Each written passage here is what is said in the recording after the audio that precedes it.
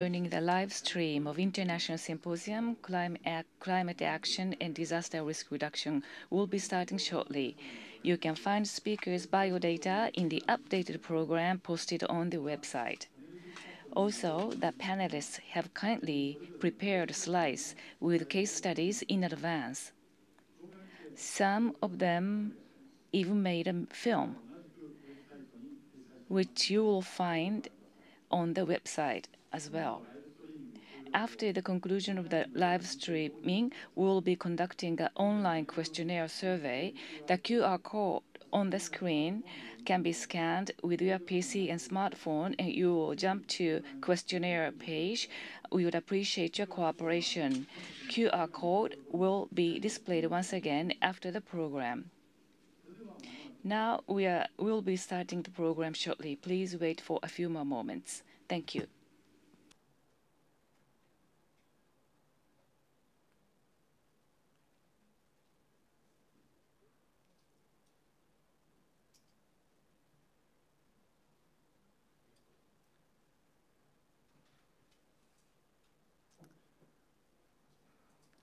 皆さんこんにちは。 Good afternoon, ladies and gentlemen. We would like to start the International Symposium Climate Action and Disaster Risk Reduction, Enhancing Synergies between Climate Action's Disaster Risk Reduction and the SDGs for Achieving a Climate Resilient World, jointly organized by the Ministry of the Environment of Japan, Cabinet Office Japan, United Nations Office for Disaster Risk Reduction. Thank you for joining us. Let me introduce myself. I'll be serving as your MC today. I am Osamu Mizuno, Principal Fellow at the Institute for Global Environmental Strategies, or IGEF. The program will last for 90 minutes. I hope you will stay tuned until the end of the program. On behalf of the organizers, Ms. Keiko Segawa, Deputy Director General for Global Environment Bureau of the Ministry of the Environment, will make opening remarks. Good afternoon, ladies and gentlemen. Thank you very much for participating in the International Symposium Climate Action and Disaster Risk Relations. Recently, the world has seen climate-related disasters increasingly intensify, and Japan has also seen typhoons and heavy rainfalls causing significant damages. It is said that climate change will further raise disaster risks going forward, thus adaptation to climate change through DRR measures is urgently required. It is against this backdrop we organized this symposium to discuss issues, in particular, the direction toward enhancement of synergies between climate action in DRR and SDGs, jointly organized by the Ministry of the Environment, Cabinet Office, and UNDRR. In this program, we are pleased to have Ms. Mami Mizutori, Special Representative of the UNSG and Head of UNDRR, as a keynote speaker to talk about the direction of international discussion about climate change in DRR. Then we will have a panel discussion with overseas and Japanese experts to explore how we can enhance synergies between three global agendas, namely the Paris Agreement, Sendai Framework for Disaster Risk Reduction, and SDGs, focusing on challenges and directions pertaining to international efforts and Japan's role. Thank you for participation, members of the panel. Regarding the introduction of the panelists, during the panel discussion, facilitator Dr. Takemoto, who is the visiting professor at the UNUASIS. And we are going to have an open dialogue among Ms. Mizutori, keynote speaker, and Mr. Takeda, Minister of State for Disaster Management and Minister in charge of Building National Resilience, and Mr. Koizumi, Minister of the Environment, to have an open dialogue after the panel discussion. Minister Koizumi and Minister Takeda had 3 meetings since February this year and issued a joint message entitled The Climate Action and DRR. And this discussion took place together with experts to see the direction of the climate action and DRR measures in Japan or strategies. So we are going to discuss based on this joint message to discuss what Japan can do to globally promote synergies And also, we will keep COVID-19 in mind in our discussion. We are in the middle of climate emergency. That is our recognition at the ministry. Therefore, climate change and DRR, and also enhancing the synergies between the three agenda will be promoted through this discussion going forward. Thank you very much. Next, I would like to invite the Special Representative of the UN Secretary General for Disaster Risk Reduction and the head of UNDRR, Ms. Mami Mizutori, to talk about DRR under climate emergency global trend. She will give a keynote speech on this topic. Without further ado, Ms. Mizutori, the floor is yours. Thank you very much. Hello from Geneva. I'd like to thank the Ministry of Environment and also the Cabinet Office and UNDRR. As you know, this is a symposium under the joint offices of these three parties, and I'm very happy to be able to speak a keynote speech. We're now faced with a very difficult situation, and as the last resort, we have begun this online conferences. But as a result, while I'm in Geneva, I'm able to come across many people taking part from within outside Japan. I'm very appreciative of the opportunity to share with you this very important message in such broad manner. Now, as you know, the emergency was lifted. The state of emergency was lifted in Japan, and in Geneva, we're now moving on to a new norm. However, in the case of Americas and also in the rest of the world, the coronavirus continues to wreak havoc, and Japan and Europe must come across a very severe impact in terms of economy and society going forward. So against that backdrop, and while the situation is quite challenging, we must remember that we are under another emergency. That is that we are under a climate emergency. We must not forget that we're under that emergency. This is a global phenomenon, and in Japan we have seen very important lives being lost as a result of torrential rain and storms. So bearing in mind that situation, it would not be exaggeration to say that DRR, without considering climate risk, would be ineffective. There's a somber fact that the majority of global natural disasters are due to extreme weather.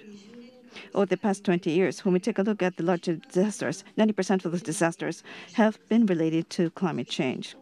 And also, if we don't achieve DRR and we do not stop disaster, then we will not be able to deliver the so-called SDG goals, which we have committed to 2030. So SDG goal number 1, eradication of poverty. There is a fact that around the world, 26 million people have been forced to bear poverty because of the disaster. SDG goal number 8, economic growth. Economic loss as a result of disasters are expected to reach $520 billion per annum. Both of these are due to World Bank statistics. So as a result, in 2015, recognition on the need to achieve Paris Agreement, which we all agreed upon in 2015, and Center Framework for DRR, and also SDG Agenda 2030. Altogether, simultaneously, is now discussed as a common sense in various international forums. Attention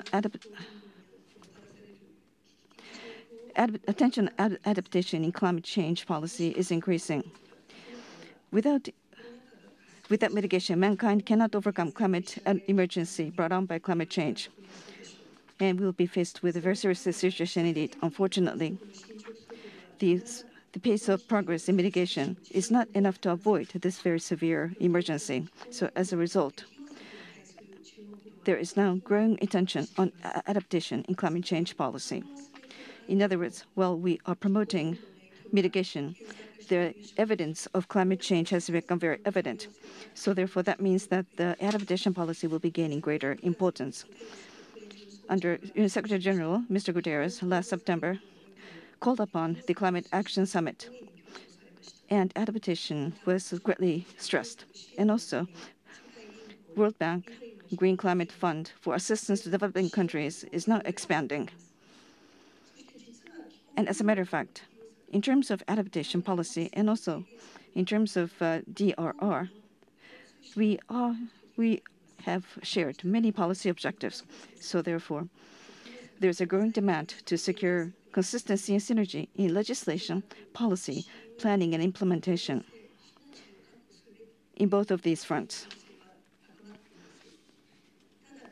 But in reality, the situation is quite different. In many countries, adaptation are being taken on by the Ministry of Environment. And also, DRR is being under the responsible of ministries that are responsible for disasters. So therefore, when it comes to legislation, policy, and also budget allocation, there is no consistency. There is a silos.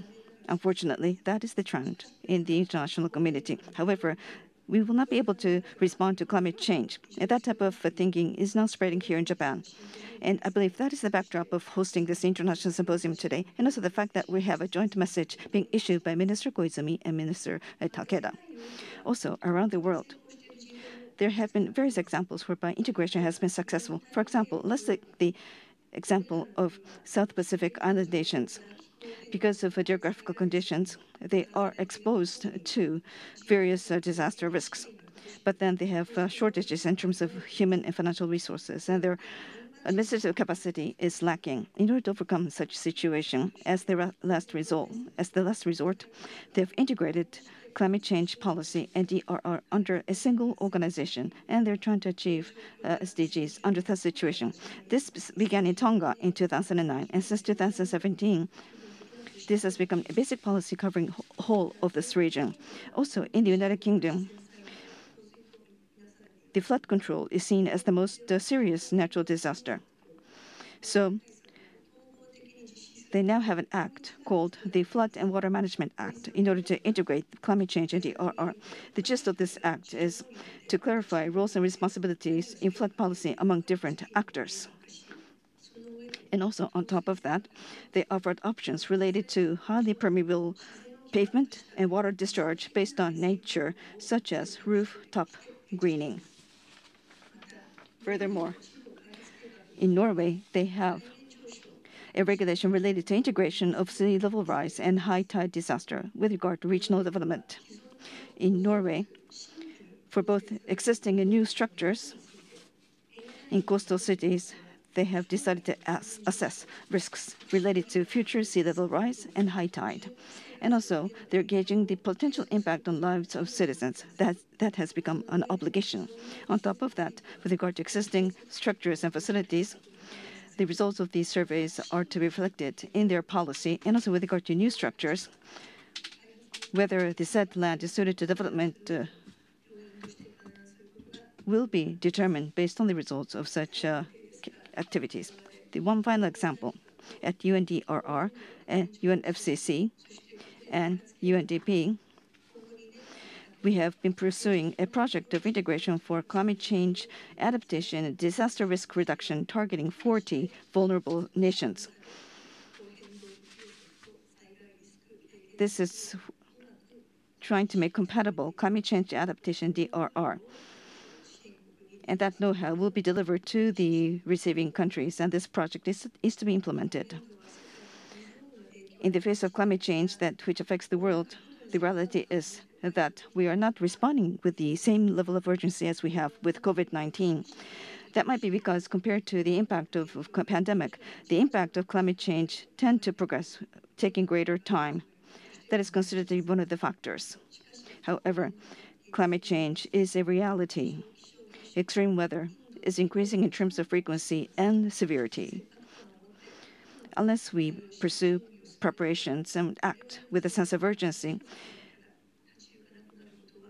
I think COVID-19 has taught the world that all aspects of life will no longer be viable. So climate change policy, DRR policy, and SDG can only be achieved simultaneously. Here in Japan, it is important that we create such a momentum to realize these goals altogether. And later on, I'm sure that two ministers will talk about the expectation of the international community on Japan, which is very great. They will talk about this during the open dialogue session. And also, I'm looking forward to gaining a great deal of knowledge and wisdom from the experts that are taking part in the symposium as they engage in panel discussion. I'm looking forward to learning from their examples. Thank you for your kind attention. Thank you very much, Ms. Mizutori. Now, we would like to move on to a panel discussion, Challenges, Way Forward, and Japan's potential contribution to international cooperation to enhance synergies between three global agendas, Paris Agreement, Sendai Framework, and SDGs. For this session, we are joined by a stellar panel of experts from Japan and overseas with diverse expertise. And it is Dr. Takemoto Kazuhiko who will lead the discussion among this truly global panel. Dr. Takemoto Kazuhiko is a visiting professor of the United Nations University Institute for the Advanced Study of Sustainability and project professor of the University of Tokyo. And the panelists have prepared slides in advance with case studies. They are posted on the website, so please refer to them. Now I would like to hand over to Dr. Takemoto. Thank you for that kind introduction. Thank you for your kind introduction. My name is Takemoto. I'm the visiting professor at the University. I look forward to your kind cooperation. Now, from this point onwards, we would like to engage in the panel discussion. First, I would like to introduce the panelists who will be joining us on the stage. First, Director of Adaptation Division, Acting Director, Intergovernmental Support and Collective Progress Division of UNFCCC, and Dr. Yusuf Nassef from Kiribati, Dr. Mwenweni Keaki, who is with the Office of the President, and also Dr. Nakakita, who is with the University of Kyoto, and from JICA, we have with us Senior Vice President Mr. Amano, and also from E3G, we have Ms. Kate Levick taking part in the program, and also from the Ministry of Environment, we have with us Ms. Segawa, the Deputy Director General, who spoke at the beginning, and also from the Cabinet Office, we have with us Assistant Vice Minister for Disaster Management, Mr. Murate. So we have a total of 7 panelists who will be joining us in this panel discussion. As was introduced by Ms. Tori, who is the Special Representative of UN and head of UNDRR, she talked about the 3 global agenda.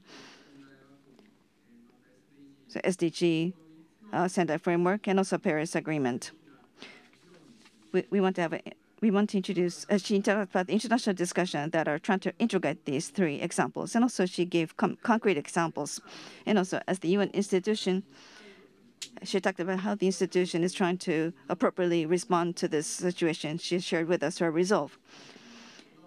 So, based on the keynote speech given by Ms. Mizutori, we hope that we'll be able to base our panel discussion and exchange views. So, with regard to the discussion, I have already asked 2 guiding questions beforehand. The first, guiding question A. Which experiences, systems, or information are useful in preparing for disasters intensified by climate change? That is the first guiding question. And the second guiding question, what can Japan contribute for the world to benefit from the synergies between the 3 global agendas, namely Paris Agreement, Sendai Framework, and SDGs? What can Japan contribute for the world to benefit from the synergies between the 3 global agendas? What contributions are there? On that point, we hope that we'll be able to exchange views later on. Then, without further ado, let's begin with the first guiding principle, which experiences, systems, or information are useful in preparing for disasters intensified by climate change. Let's begin our discussion on this guiding question. I would like to invite comments from the panelists. So, first, from I would like to ask Dr. Nassif from UNFCCC to lead the floor. Dr. Have the floor, please. Thank you very much, and thank you to the organizers for allowing me to contribute to this. Since the presentation I have is already on the web, perhaps I will not be sharing it on the screen, but you can follow it there. And I'll try as much as possible to sort of open the door for interactivity in this discussion. As was introduced, I carry two different hats at UNFCCC. One is I supervise all work relating to adaptation, but I'm also the acting director for the department that deals with what we call intergovernmental support, meaning the whole teams that support the negotiating process, the UNFCCC, as well as the team that works on the global stocktake and the global goal, the 1.5 degree goal. And so I have quite a broad coverage these days, and it's interesting how one can see parallels with the COVID-19 situation we're going in.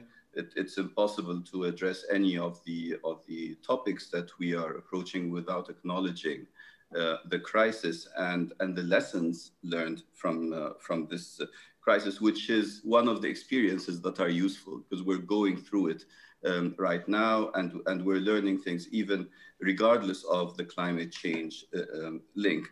So I think just to start with why the experience we're going through now with COVID-19 is useful in imparting messages and how to build on these messages. I mean, the biggest message and lesson that I take from what we're going through now is the importance of cooperation internationally and thematic cooperation and solidarity. Second message that came out clear is the importance of early action. And this is really an important principle, both in climate change and in DRR, in disaster risk reduction. Third is the importance of prevention versus reaction and the need for integration of approaches. And Yotori-san mentioned the silo effect that we're going to not only at the national level, but in fact, international level. And UNDRR is a very close organization to UNFCCC. We have a lot of engagement. Countries, as we will hear from Kiribati, have undertaken the JNAP, which is a planning process that involves both disaster reduction as well as climate change adaptation. But I think we are really quite far from achieving full integration among the agendas, including the SDGs as well. So a lot more work has to be done at international level. Now, just moving forward on the topic of the presentation, if you're following my presentation as well, in dealing with climate change, we're sort of dealing with two different phases of climate action. So when the Paris Agreement was adopted, there was a certain context whereby the Conference of the Parties, the COP, the supreme decision-making body on climate change internationally, had set up a timeline. It was a pretty long-term one. So as of 2020, we're supposed to go into a ramped-up finance, and revised or new NDCs would come in. Then 2023, you'd have the first global stocktake, and the global stocktake is this report card that the international community gives itself as to how well it is performing towards climate objectives. But then, Mr. Nassif, could you wrap up quickly? Could you wrap up quickly, please? Yes, and so I mean the lessons here again on your question is that even though we had planned on a long-term engagement of climate action, we got from the IPCC a stark reminder in 2018 from the IPCC 1.5 report that we have no time, basically, that by 2030 2030, we have to have got our act together in climate action. And even though we had a Paris Agreement timeline, we have to move a bit faster. So you were asking for experiences. We have experiences from science, from observed impacts, from assessments that impart on us the necessity to go farther. We have experience from COVID-19 for integration, for holism, for early action, for preemption. And let me leave it at that and come back later if I'm given a chance. Thank you very much. Thank you, Mr. Nassef. Now let me invite the next speaker, Mr. Weni Keaki. Mr. Weni Keaki, please.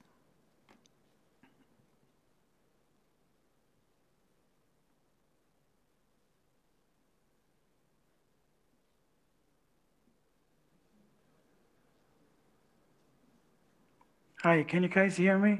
Yes, please. Okay, thank you. To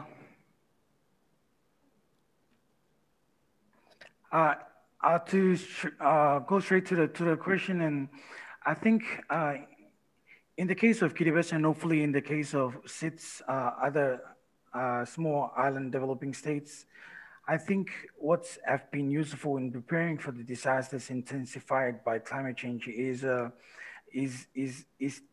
these kind of things, exchanging knowledge and experiences on cases and strategic plans set forth and lessons learned that we could adopt and contextualize nationally. And as previous panelists have mentioned, we have done a joint NAP, which is on climate change and disaster risk management, and there's always a room for improvements. We believe that this JNAP will help us in achieving our SDGs, and but still we have rooms for improvement, and yes, and the other thing is I want to clarify more on exchanging knowledge and experiences, because I think this is where for our JNAP is developed through the support from our international partners and regional partners in telling us and assisting us that in the case of Kiribati and maybe to other SIDS that disaster is pretty much climate change to us, and almost climate-related disasters accounts for almost 50 to 70% of the total disaster events have occurred. And so integrating these two phenomena, I think it's the best way to minimize and to the effort and the financing for adapting and reducing risks from disasters. Thanks. Thank you, Mr. Wen Keaki, for your intervention. Now, それでは続きまして、京都大学防災 Now, I would like to call upon Professor Nakakita of Kyoto University Disaster Prevention Research Institute. Professor Nakakita, please. Thank you for the kind introduction. First of all, I would like to express my appreciation for giving me this valuable opportunity to speak as a member of the panel. Thank you, organizers. Now, from my part, I would like to mainly talk about climate change adaptation. And based on that, I would like to briefly talk. In a nutshell, I would say, as the keynote speaker, and also Mr. Nassef said, adaptation itself has to be started immediately for no regret adaptation. We have to do it now, immediately. In Japan, too, for the past years, we have been suffering from very severe disasters, and the Japanese public themselves are suffering from more severe and more frequent disasters, and disasters are happening in unprecedented areas, and the public are thinking increasingly that this is caused by global warming. Against this backdrop, what is important for future adaptation is that we have to base our policies based on scientific climate change prediction. Extreme weathers and also extreme rains and such hazards and risks, how are they going to evolve based on we have to make the judgment based on scientific prediction, and that prediction has to be incorporated into strategies for adaptation, which has to be implemented right now. That is becoming increasingly important. Already, the disasters which are happening already, scientifically, we can say some of them would not happen without climate change, and the extent to which climate change have affected the occurrence of these disasters have become clearer. And with regard to flood control, for instance, MLIT, the Ministry of Land, has to get the plan, review the plan corresponding to the climate change impact assessment, and the ministry is about to finish this formulation process of that new plan. So that is where we stand now. Other related agencies and ministries are in the same situation. And science-based researchers like us in the DRR, we are working with relevant ministries, and we are sharing expertise and know-how, and we started such discussion already. But in any case, sorry, I'm getting lengthy. So in a nutshell, my point is as follows. The time needed for adaptation, the climate change is even occurring faster compared to the time needed for climate. Thank you. Next from JICA, we'd like to invite Mr. Amano, the Senior Vice President of JICA, to take. Mr. Amano, the floor is yours. Thank you for giving me and inviting me. And regarding your question, although climate-related disaster will be severer due to climate change, the Sendai framework for disaster risk reduction is even more applicable to reduce disaster risk. We have to accelerate our activity for DRR aligned with Sendai framework in consideration of climate change. In Japan's history, we have tackled various kinds of disasters, such as flood, drought, sediment disaster, earthquake, tsunami, and volcano eruption, while the Japanese government shared a certain amount of budget to disaster risk reduction for the last 7 decades. As a result, Japan has significantly reduced disaster risk so far. For instance, flood-caused fatalities were drastically reduced.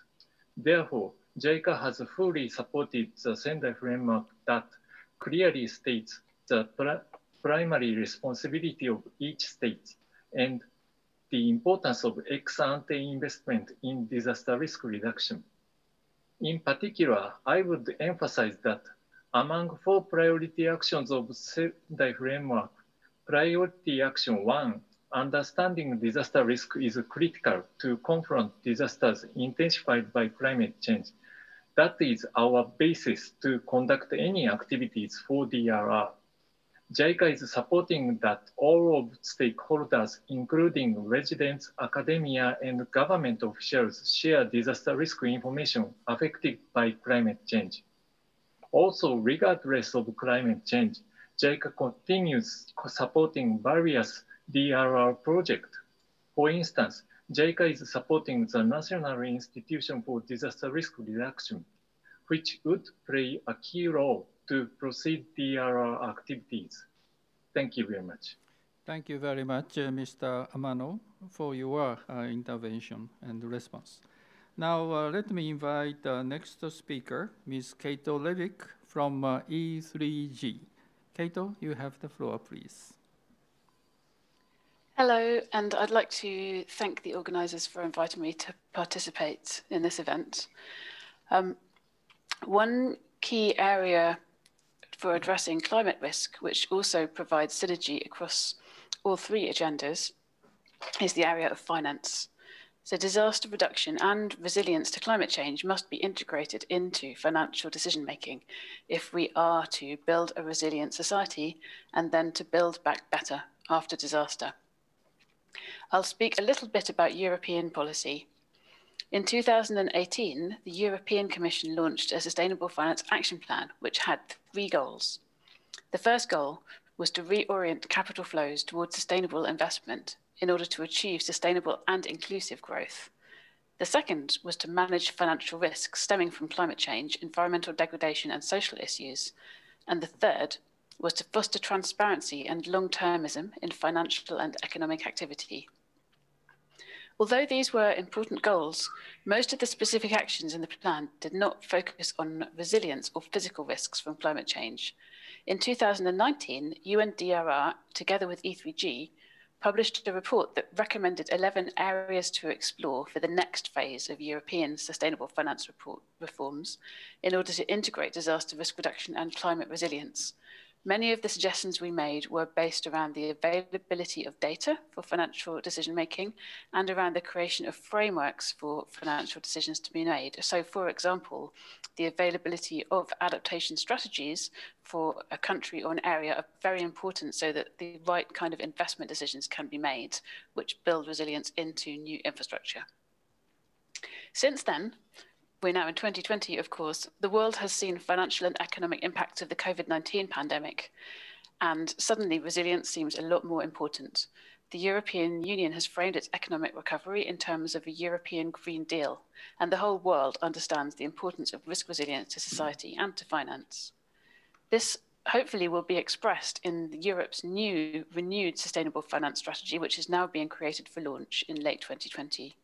And I hope that Japan will be able to work with Europe and with other leading countries to make the integration of climate risk into finance an important agenda at international level. Thank you. Thank you very much, Ms. Levick, for your insightful remarks. So we have received the response from all the panelists with regard to the first guiding question. So I hope that I'll be able to wrap up toward the end. But with regard to highly vulnerable regions, providing DRR technological cooperation, scientific knowledge must be delivered, and also there is need for financing in order to translate these policies into action. On these points, we received very important insight from our panelists. So let me now go on to the next guiding question, the second round of discussion. The second guiding question is as follows. What can Japan contribute to the world to benefit from the synergies between the 3 global agendas? So contribution. We would like to talk about the contribution from Japan. So I would like to invite the Japanese panelists to take the floor first on this guiding question. So let me start with Dr. Nakakito of University of Kyoto. The floor is yours. Thank you very much. Earlier, as I said, scientific future prediction is extremely important. In Japan, climatologists and disaster-related experts have to work together in order to come up with risk hazards based on disaster prediction. So we have to make a hazard mapping. We have been doing that. So I think we can contribute to the world in this area. Climatologists and the DRR experts, the cooperation between the 2 groups is important. But at the same time, for the many years, there are implementing agencies of the government. We have been working together. So we have to tie up 3 groups of stakeholders like this. We have to use and practice the knowledge and wisdoms that we get through research activities, and we can share that with the world. That's a part of Japan's contribution. In addition to that, we have been suffering from natural disasters in our long history. Therefore, we have a wisdom from ancestors and predecessors. And we have been working in harmony with nature. Although there could be natural disasters, we have been surviving the natural disasters. I think we can learn from this experience that can be done by Japanese people and that can be shared with the people in the world. That is also important. Next from JICA, Mr. Amano, please. Yes. To work through three global agendas, I would emphasize the importance of human security. As you know, human security is a concept to build a world where everyone can live in dignity, free from fear and want, through the protection of and empowerment of all individuals. The Japanese government adopted human security as one of its basic policy under its Overseas Development Assistance Charter since 2003. Therefore, JICA has given high priority to the support for vulnerable people. Many developing countries are not sufficiently prepared for even present disaster risk. Poor people tend to live in populated urban area that is more vulnerable to disaster risk increased by climate change. JICA will promote investment in disaster risk reduction for the urban area with predicting climate change impact and strengthen resilience of urban infrastructure. In order to promote ex-ante investment in DRR, JICA has supported many countries in developing their national and local DRR strategies. It is necessary to align national plans for climate change adaptation with national plans for DRR to avoid unwise investments. In spite of these efforts, disaster risk persists and could be even more increased by climate change. Once severe disaster occurs, it would be highly important to ensure that disaster risk reduction measures are properly materialized in recovery and reconstruction. That is also well corresponding to climate change impact. Therefore, JICA has supported Build Back Better in developing countries such as Philippines, Nepal, and Indonesia after the respective mega disasters. Thank you. Thank you very much, Mr. Amano. Now, それでは続きまして。Next, from the Japanese government, I would like to invite two panelists. I would like to ask first from the Ministry of Environment, Deputy Director General Ms. Segawa, to take the floor. Thank you very much for the kind introduction. The SDGs and climate action and DRR, they are all key policies of the Ministry of the Environment with a view to realizing the global agendas. In my view, as Professor Nakakita mentioned, I believe that our role is to implement concrete emissions reduction actions and projects in the case of climate change, and actually implement these projects and bring the entire society on board. And we shall also share our actions taken on the ground broadly with the people at home and abroad. I think this is a role to be played by the Ministry of the Environment. More specifically, I would like to give you some examples in relation to these agendas. First, about Paris Agreement. In an effort to reduce emissions in line with the goals of the agreement, we are trying to transition to a distributed energy system with the renewables as key energy source, and this is actually useful in times of disaster. According to our experience during a typhoon last year, Chiba had a widespread low power failure. However, areas with distributed renewable generation system had a power running, and they served as DRR basis as well. As we discussed under Sendai framework, we are promoting DRR that leverages ecosystem, namely eco-DRR. Natural resources can be protected through this, and Hokkaido's Kushiro wetland has a water retention function that can regulate downstream discharge and that have potential to contribute to lowering disaster risks.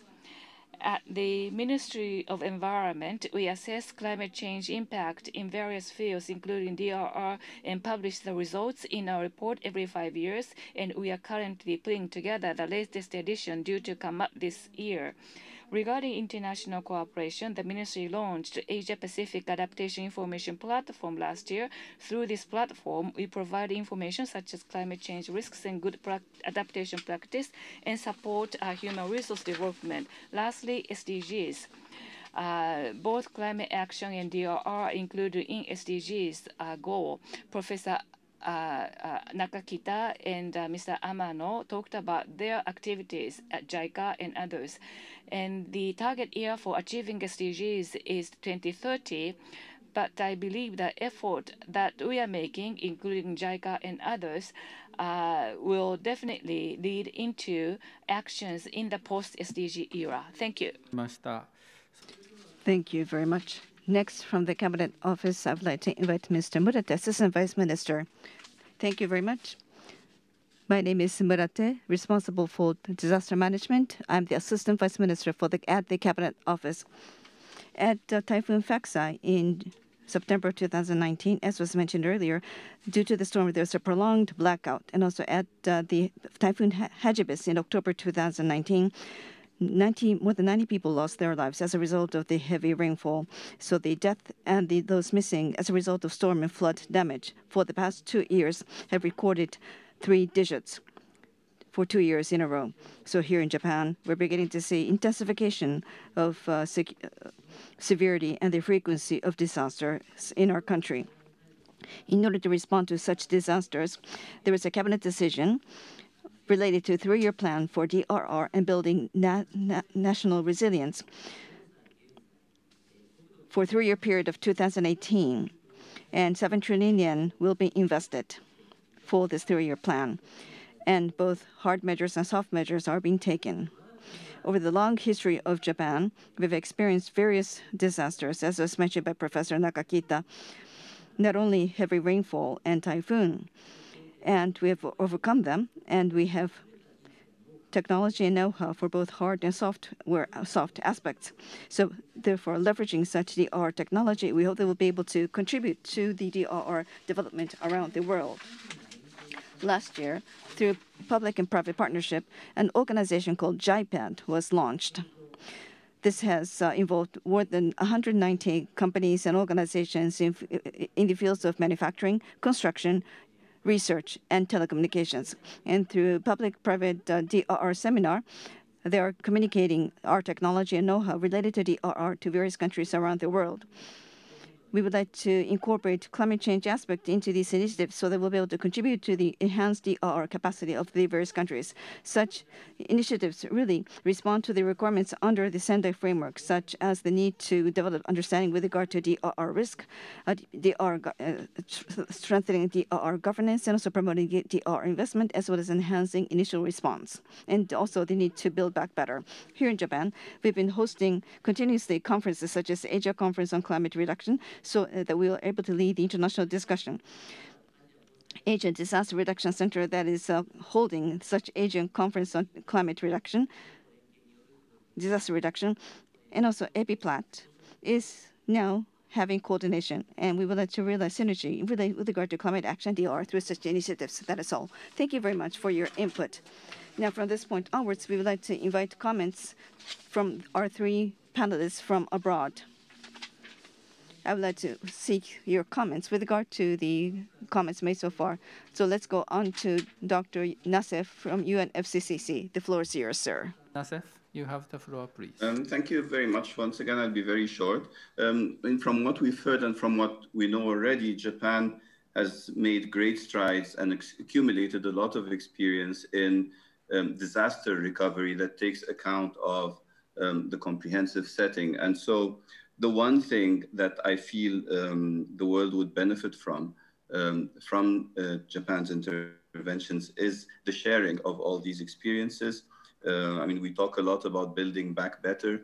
When we put it in the context of a changed future, a new normal, if you will, then it's sort of building forward rather than back. If that captures a bit the notion that we must always prepare for a different future, not recover as to what we were before. And Japan has a lot to offer there.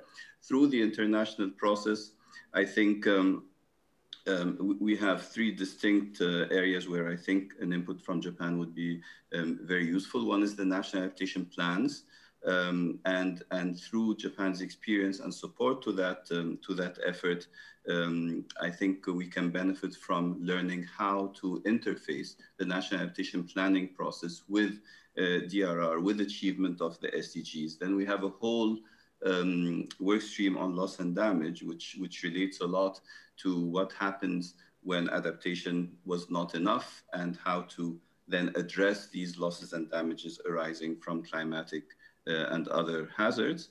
And there's also in the UNFCCC a massive repository of knowledge, the Nairobi Work Program, and we would love to share the experiences of Japan, both in recovery, but also in how the policy has managed to integrate the three agendas that we talked about, and within a futuristic perspective, knowing that we have to prepare for a different set of circumstances. So basically it's sharing experience and supporting processes in ways that can incentivize the bridging across these silos. Thank you very much. Good. Thank you very much for your comment. Now let me invite next speaker, Mr. Wen Keaki from Kiribati. Please.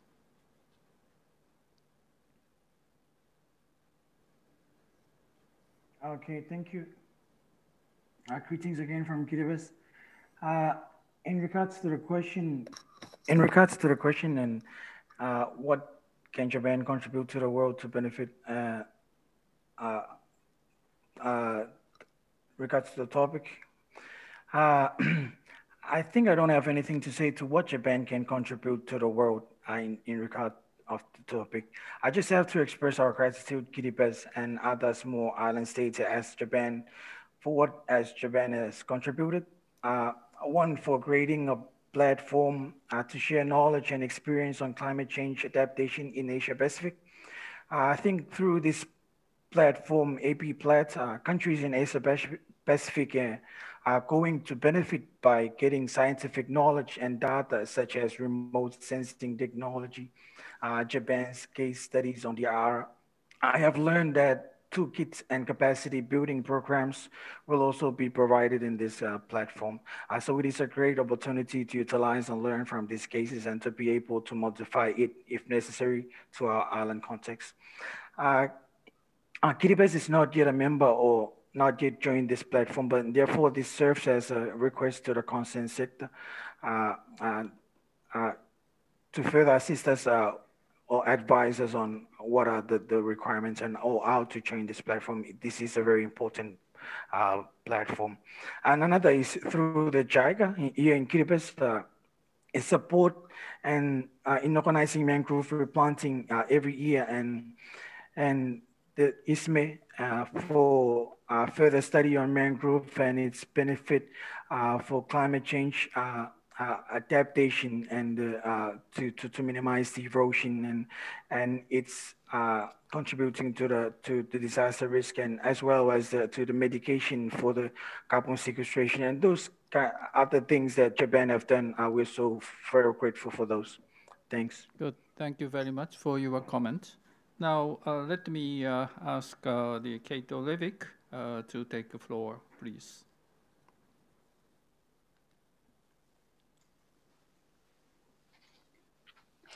Hello, everybody, and thank you to the speakers for their very helpful remarks.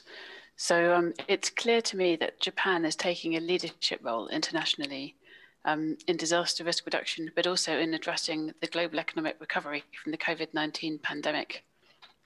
And within that leadership role, Japan has the opportunity to take forward particular actions which will support the integration of resilience into financial rules, which will support Paris, the Sendai, and the SDGs.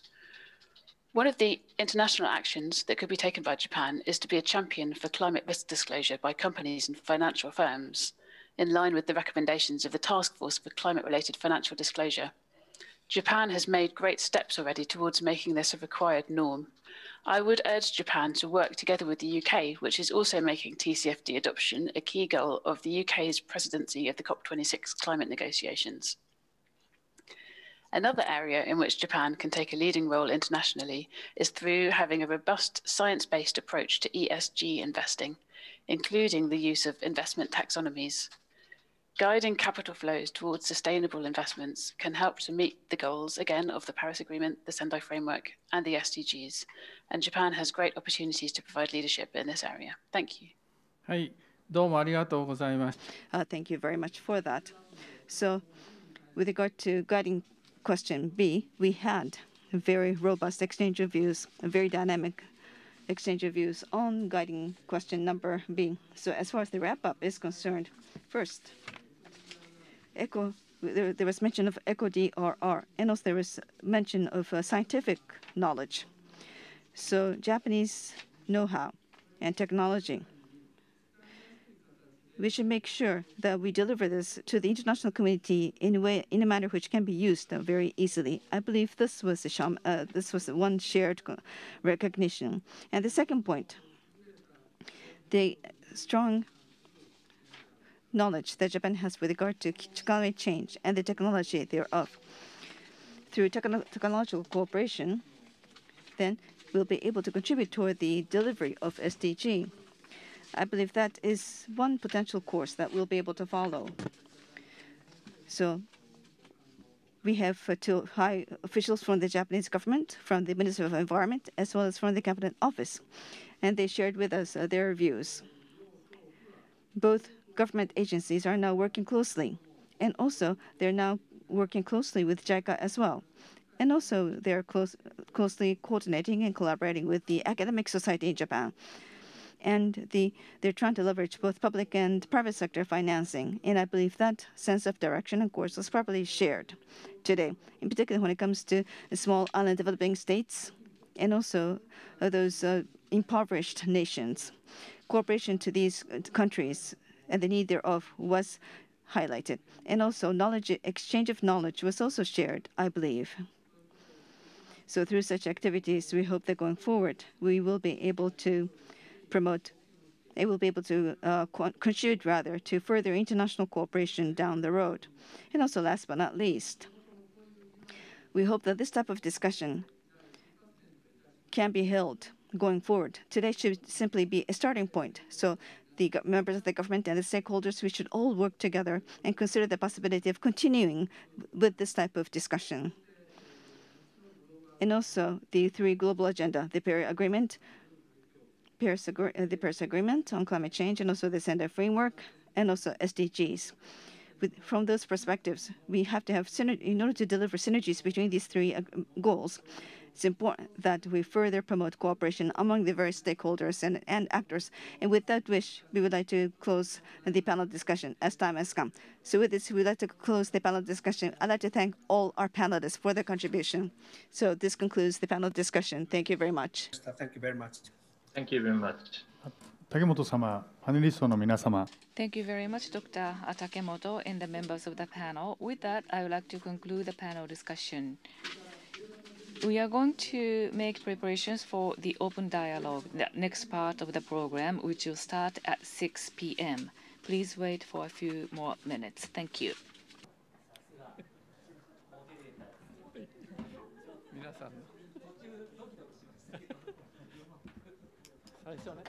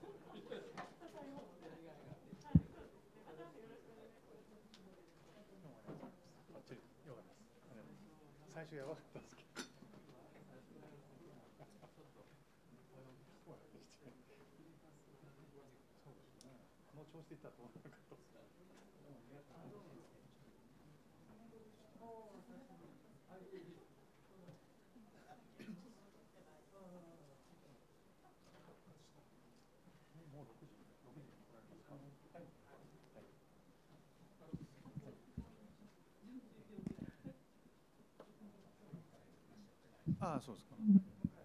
はいはい。これ誰かさ、Q とか何もないの ?Q とか何もないのMC ってカメラがいつ動くのか。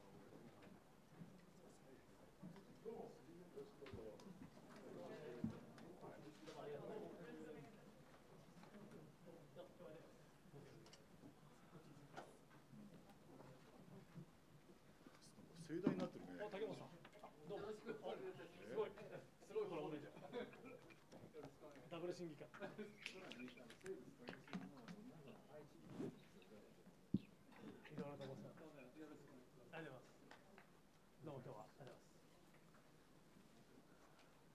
ここマスクはいいんですね。はい。大丈夫です。はい。いいですか。それではただいまより We would now like to start open dialogue. The speakers are Mr. Ryota Takeda, Minister of State for Disaster Management and Minister in charge of Building National Resilience, and Mr. Shinjiro Koizumi, Minister of the Environment, Japan, and Ms. Mami Mizudori, Special Representative of the UNSG for Disaster Risk Reduction and Head of the UNDRR. I hand over to Minister Koizumi to proceed with the discussion. Minister Koizumi, please. Ladies and gentlemen, I would like to thank Special Representative Ms. Mitsudori and also Minister Takeda. I look forward to your kind cooperation. Yes, thank you. Thank you. Ms. Mitsudori, where can I see you? Can I see Ms. Mitsudori's face? Ah, yes, I see you now. How are you, Ms. Mitsudori? Yes, thank you. I'm well. Thank you very much. Well, thank you.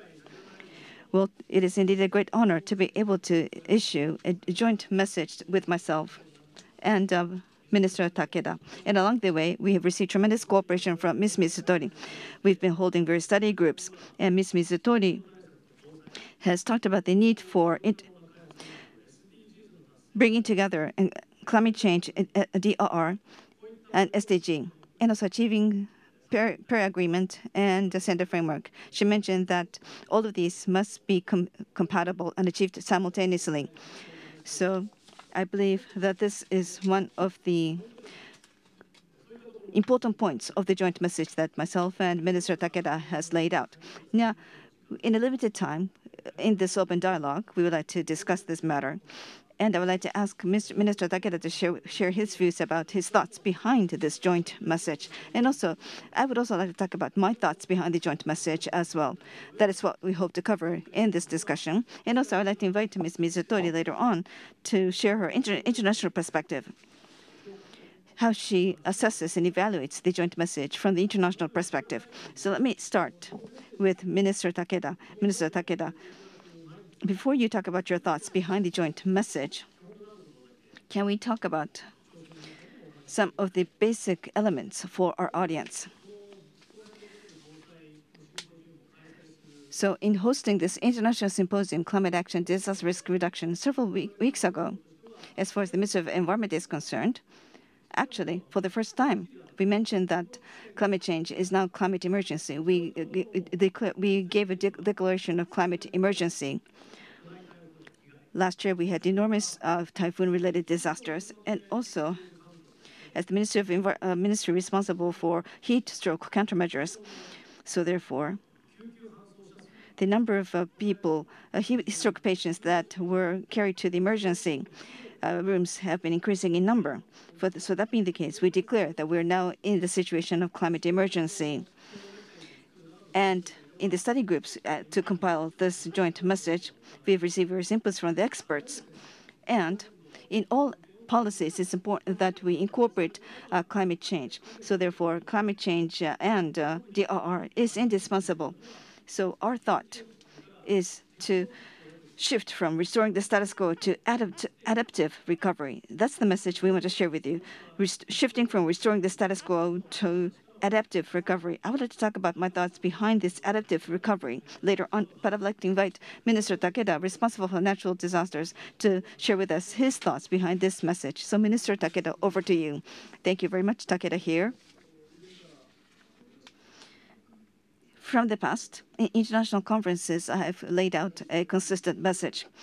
Recently, we have been seeing increased, intensified frequency and severity of extreme weather. The Japanese public must change and renew its awareness of disasters. And I think that is the very important course of policy to be followed by Japan going forward. Now, with regard to this, there are a lot of different disaster-related countermeasures one could take. But the countermeasures, based on our experience so far, is that we focused on response after the disasters occur. That is the focus. Naturally, this is very important. The initial response is very important. What order do we follow? What sequence do we follow in seeking rebuilding, visiting the sites of affected areas and so forth? That is important. But we have to really revisit the fundamentals and the basic aspects. Why is it that we have seen intensification of extreme weather here in Japan? As various people point out, global warming is at the fundamental roots of this issue. It is an indispensable part. So therefore, not only disaster, DRR, but also we have to consider the global challenge of global warming, and we have to combine these two as we try to protect mankind from natural disasters going forward. So in issuing this message, what we want to communicate to all people is as follows. Mankind must be more humble when it comes to this type of international disasters. On the globe, within the natural environment, we are allowed to live and exist in this natural environment. We must be more humble toward nature. If mankind can become more humble, then I believe this will support and contribute to resolving this global warming issue. Also, while we have this overarching goal, the most immediate issue is that we're beginning to see guerrilla rainfall. Can these levees stand against such torrential rain? Can the levees in place really protect the lives of people? There are many regions that have this sense of anxiety. That is a reality. So near the rivers, near the mountains, and near the oceans, depending on residential areas, the countermeasures will vary from region to region. But the thing is, though, in one's nation, protecting lives and assets of the people, protecting the economy, do we have robust infrastructure in the nation? There are elements which are insufficient. There are shortfalls. Now, from 2018 toward 2020, 7 trillion yen investment will be made to pursue a building national resilience program.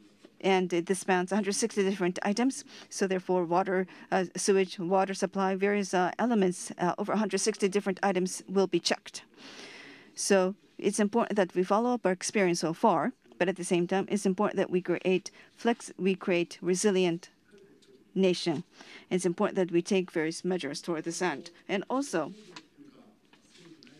the government and the local communities, it's important that they take various measures. It's important that they take measures, but at the same time, each individual citizen must understand the following.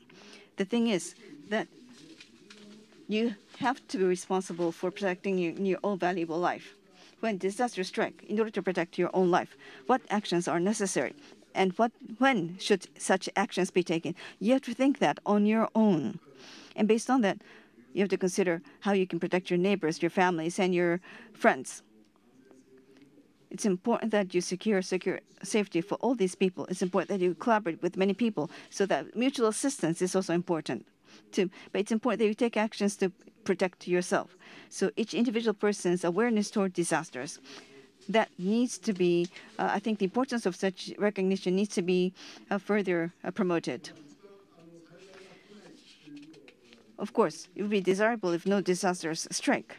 But then there's nothing that mankind can do. So it's important that we deal adeptly with the disasters. It's important that we deal well with these disasters. And also, as we experienced in the COVID-19, it seems that people, goods, facilities, and the government, there have been over concentration in Tokyo. So if there is a shortfall, if the function of Tokyo were to go down, then everything will come down. So therefore, it's important that we decentralize the functions, we decentralize population throughout Japan. So it's important that we issue such a message, dealing skillfully with disasters and recovery. That is the education that we want to promote. So Ms. Mizutori and Minister Koizumi, we hope that we have studied together with you up until now. But this, I believe, is a very important experience that we have been able to add. And we will continue to sustainably revisit our efforts. And that is the thought behind this message. Thank you very much. Thank you very much, Minister Takeda. Going forward, you said importance of dealing skillfully with disasters. I think that viewpoint have to be incorporated into our DRR measures. As the Total Japan's policy, we are aiming for distributed society. Therefore, the cross-ministerial effort is important. Therefore, Minister Takeda in charge of DRR and myself in charge of the climate change. Therefore, our views are incorporated in our joint message as described by Mr. Takeda very aptly. And now, for myself, this is the view and biggest points I incorporate into the joint message. After the disaster, simply restoring the status quo, not simple status quo recovery, but just spending a lot of money to strengthen infrastructure, that is not the only thing we want to do. Rather, as Minister Takeda said, as is expressed in the word, skillfully dealing with disasters. I think in various localities have a lot of accumulation of wisdom, utilization of ecosystem, and also wisdom coming from the long history of suffering from disasters. I think this is important when it comes to adaptive recovery. This is the key message, adaptive recovery. In Japan, we had a roaring state period, and many people do like that period in our history. Looking around the countries in Japan, Shingen Takeda, Kiyomasa Takeda, who promoted flood control, from which we can learn a lot, even in our generation. Therefore, we have wisdom deep-rooted in the each locality to address disasters. We have to skillfully deal with typhoons and floods and so forth, and we can protect assets and lives of people. And this is the view incorporated into adapted recovery. Now, in areas vulnerable to disasters, maybe we should choose not to live there, and we have to consider best use of the land, and we should prevent and reduce disaster risks.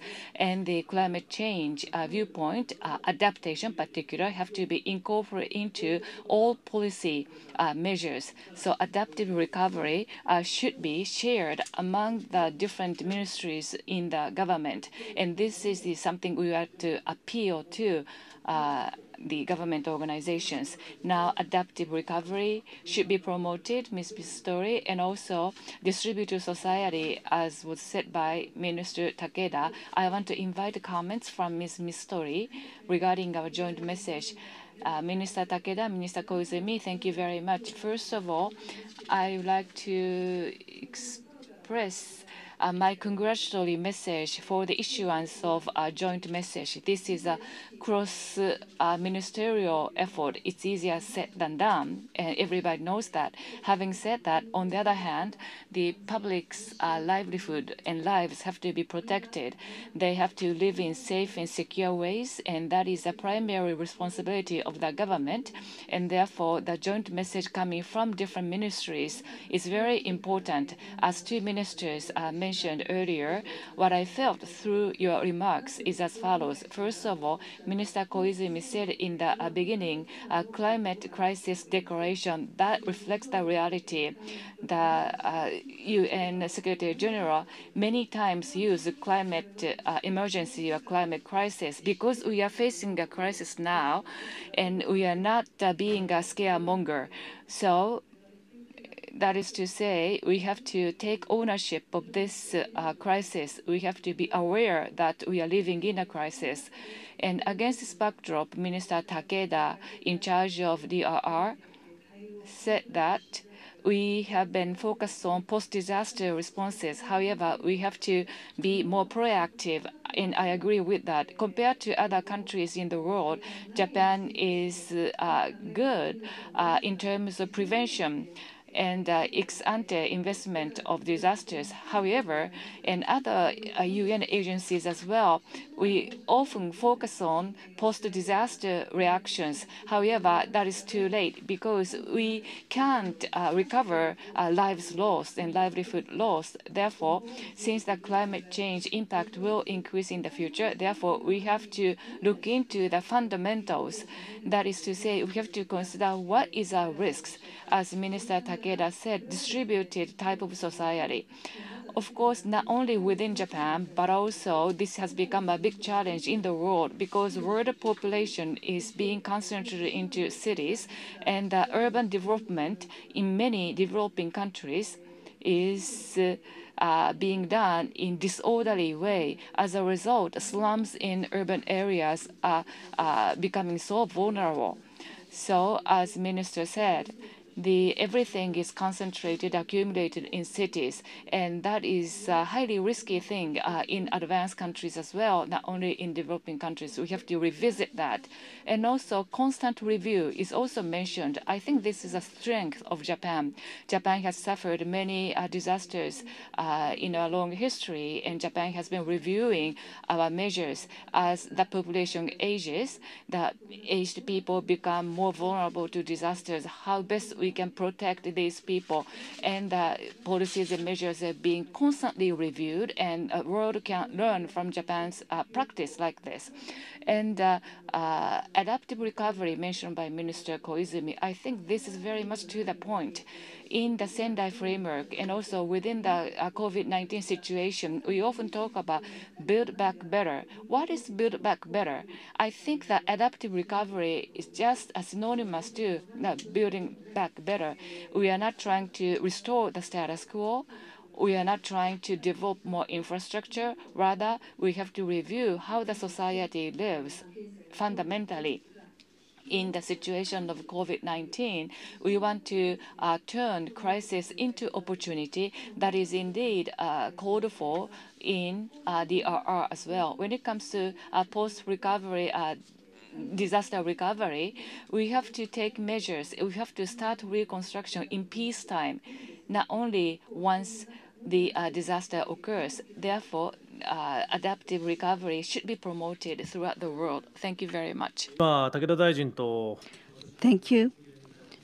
Ms. Mizutori offered a comment to the comments made by myself and Minister Takeda. Especially Ms. Mizutori focused on the following.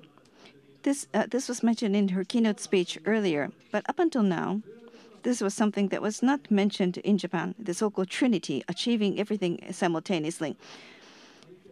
So, as I mentioned earlier, Paris Agreement, the Sendai Framework, and DRR. These three must be dealt with in a very appropriate manner. And with this in mind, Minister Takeda, as the minister responsible for disaster management, has also incorporated international cooperation in the DRR-related activities. So, as the cabinet office has a special division for DRR. Japan is one of the very few advanced countries that has a dedicated organization for DRR. So, Minister Takeda, if you would like to talk about the international cooperation going forward on DRR. Thank you. If you look back on the long-standing history of Japan, we have always been exposed to natural disasters, small and large. That is the feature of Japan. So bearing in mind what we experienced along the way in a very natural manner, and also through various trials and errors, Japan's DRR technology began to advance along the way. So DRR technology based on experience. How can we cascade that to the international community? And also, how can we contribute to enhancing DRR capacity on a global scale? What contribution can Japan make? This is something that we have considered to date, and this is something that we need to consider going forward and also share and communicate. In 2015, back in 2015, we were the host of UN World Conference on Disaster Management, and the standard framework was established.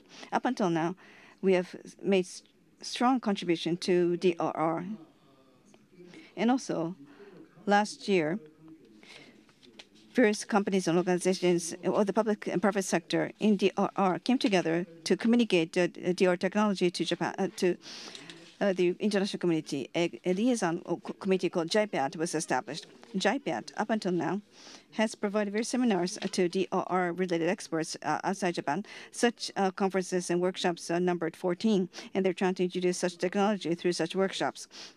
As far as these initiatives are concerned, not only just send a framework, but also, in order, I believe this will contribute to achieving not only send a framework, but also SDG as well as DRR.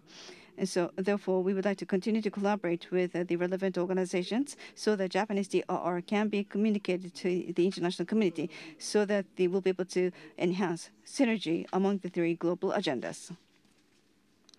Thank you very much for that. Ms. Mizutori, what are your expectations toward Japan in terms of international cascading of DRR? Yes, thank you very much for that question. As was mentioned earlier by the two ministers, as far as Japan is concerned, from the international perspective, Japan has placed core. Japan is one of the very few countries that have placed DR international cooperation at the core of its international cooperation. As was mentioned by yourself, Minister, the Japanese DR technology needs to be spread wide and far. So DRR must be based on data and science. Unless that is the case, people will not place their confidence. So when you consider that, it's important that we spread the excellent Japanese DRR technology. Also, furthermore, up until now, Japan has offered cooperation in the hard measures, such as infrastructure development. So resilient infrastructure in the face of global warming, and also resilient infrastructure in the face of natural disasters. Unless you have such resilience, then the results of development will be wiped out. So therefore, physical side, the hard side of cooperation must be realized. Furthermore, Japan I hope Japan will be active in terms of leading the philosophy, as is evidenced by the Sendai framework. In the DRR countermeasures, there are various important philosophy: leaving no one behind, saving those who are vulnerable. So the issue of gender must be considered, and also those who are very vulnerable in the face of disasters must be considered. And also, Minister Takeda talked about public and private partnership, so PPP, and also coordination with the civil organizations. All stakeholders must come together in realizing DRR. So this leads to both mutual assistance and self-help. We talk about risk is everyone's business. We always talk about how risk is everyone's business. We are all affected by risk. This is indeed the case.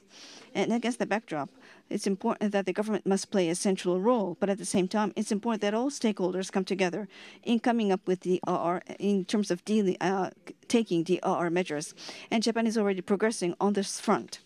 So I hope that in the context of international cooperation, this can be also delivered. So both the soft and hard aspects, there are challenges, but Japan is capable of leading the way. And I hope that climate change and DRR, which is the topic of the day, we hope that in this combined area, Japan can lead the international cooperation. That is my expectation. Well, Ms. Mizutori, as far as this time around, I have been launching the term adaptive recovery. So adaptive recovery. I think it's important that this philosophy needs to be spread on a global scale. And so this philosophy of adaptive recovery, in what way can we more effectively spread this philosophy? I would appreciate your advice. Well, globally, build back better is a very well-established philosophy on a global scale. So let's start from there. And starting from there, what is entailed when we talk about building back better? Although there is a lot of discussion about what build back better means, I think there's still room for further discussion. So when you take a look at various examples, it's important that there are a lot of people who want to restore the status quo because they want to achieve recovery as soon as possible. So that is still the core of this discussion. And that is the requirement on the part of many people. If their houses have collapsed, they want to restore their housing as soon as possible. They want to restore schools as soon as possible. So from the public, the citizens, there are requirements. We have to bear that in mind. But at the same time, it is important that the government very carefully work with the civic society and discuss. We should not just seek status quo, restoring status quo, but we have to explain why it is important that we introduce adaptive recovery, because unless that is the case, it will not be a sustainable recovery. This might be a time-consuming exercise, but I believe COVID-19 has presented such an opportunity for us. So in each given country, what issues are faced by our society, we need to revisit that we have that opportunity now. So leveraging this opportunity, we should consider the substance of adaptive recovery and building back better. It's important that it would be effective if we can educate on this front. Thank you very much. So adaptive recovery and the world after COVID-19, I think this is very compatible. Now, Minister Takeda, in the face of the expansion of COVID-19, when natural disasters strike, how should we respond? You are addressing this issue as well. So from the perspective, Minister Takeda, can you talk about what Japan can contribute in the face of pandemic in this international forum? I would appreciate your thoughts. Thank you.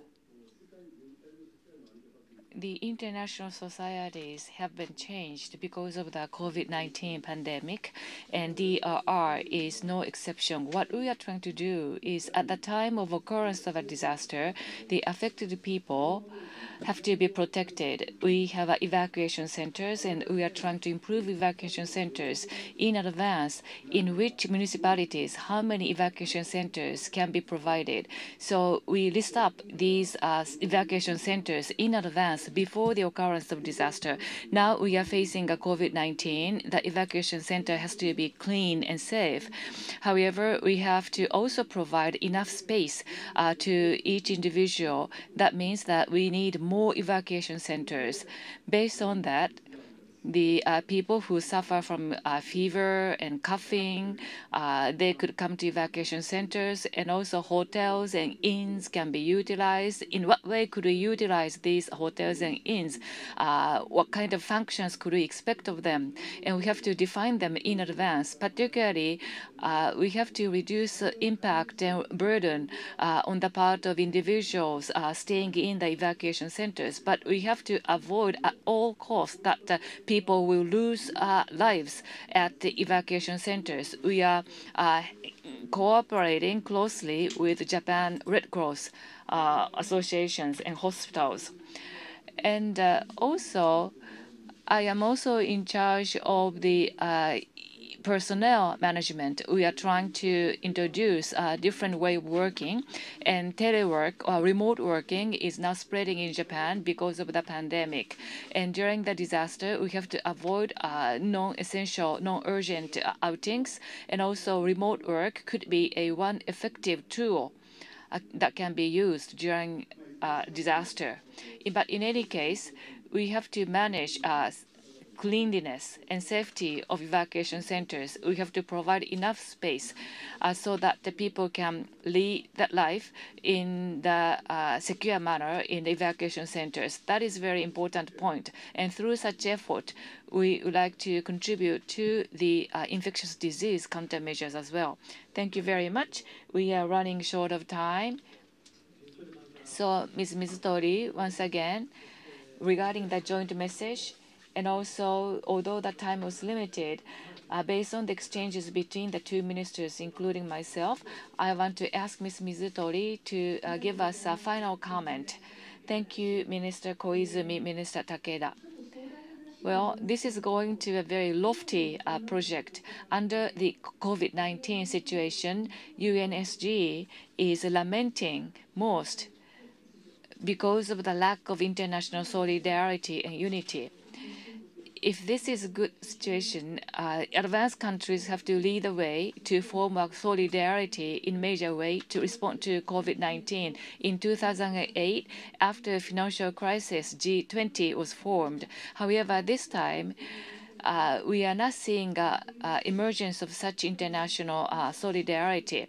The COVID-19 is hitting all the countries in the world.